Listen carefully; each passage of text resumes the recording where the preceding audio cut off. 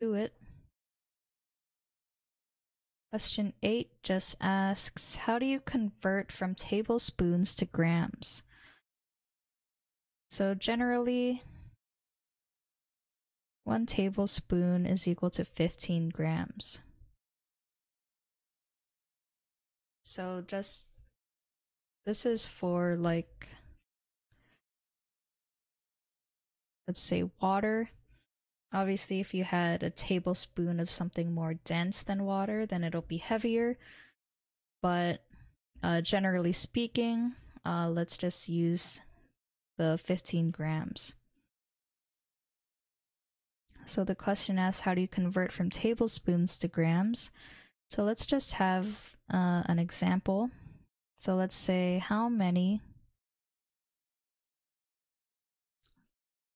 grams are in like 6 tablespoons?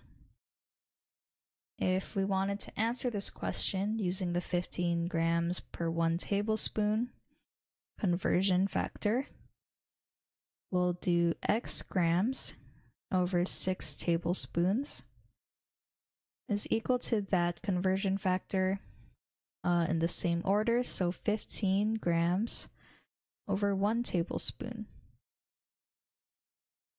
So now we just solve for x, so we'll multiply both sides by 6 tablespoons.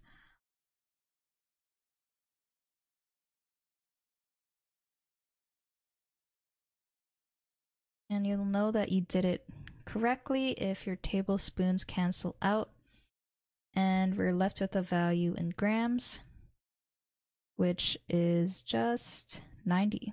So 15 times 6 is equal to 90 grams. So the junior tutor said, tablespoon is a measure of volume, while gram is a unit for the measure of mass. Yep, so 1 tablespoon is equal to 15 mils. To convert from tablespoon to gram, use the density of water, which is 1 gram per mil. Yeah, you could do that too. 1 density of water, 1 gram per mil. Volume is 15. Mass is unknown. Yeah, you can do it this way as well. Let me just add.